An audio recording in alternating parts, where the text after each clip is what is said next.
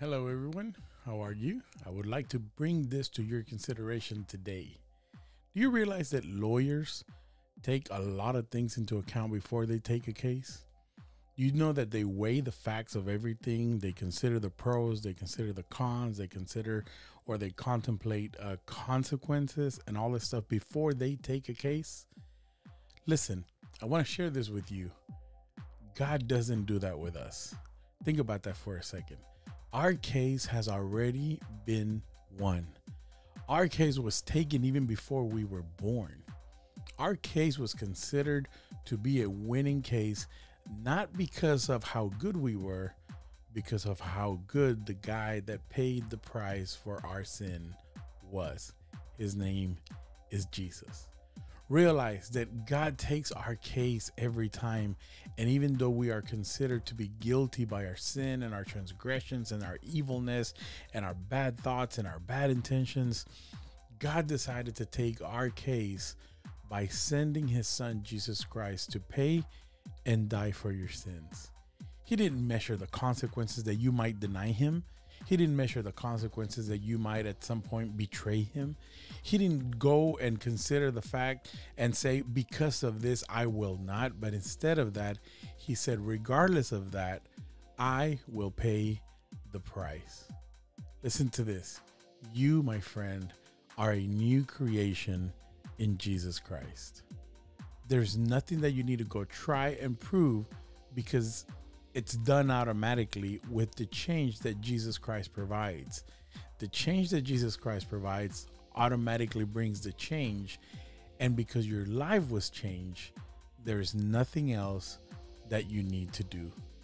Listen, God was thinking of you every single moment. Before you were born, while you were in your mother's womb, he already had a plan set in course for your forgiveness. Notice what I said. He didn't have a plan in course for the mistakes that you and I were going to make. He didn't have a plan in course for the decisions that we were going to make that were going to offend him and his glory. He had a plan for our forgiveness, regardless of our offenses to him. I want you to think of this. You are worth it. You are worth it. God decided that the plan that he had was worth it for you to be able to be redeemed, forgiven, to be saved from the sin that was condemning you because of your decisions and your choices. Think about this. When we had condemned ourselves, Christ was the atonement, or he was the offering for you to be rendered not guilty. God loves you. God knows where you are. God knows who you are. God knows your faults. God knows your fears. God knows your pains. God knows the parts in your life that you've hidden from everybody else. But he just wants you to surrender to him and let him take over those areas in your life which you have not surrendered to him yet. Listen to what Lamentations 3:58 says. It says, "You, Lord, you took up my case. You redeemed my life." Listen, my friend, your life has been redeemed. You are a new creation. You are somebody that has been given a new worth.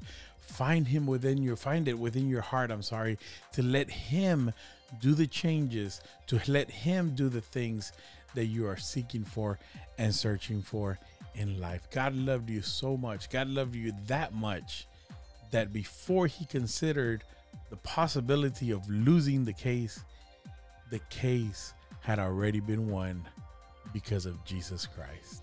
Don't let the enemy lie to you. Don't let the enemy deceive you. You were worth the price.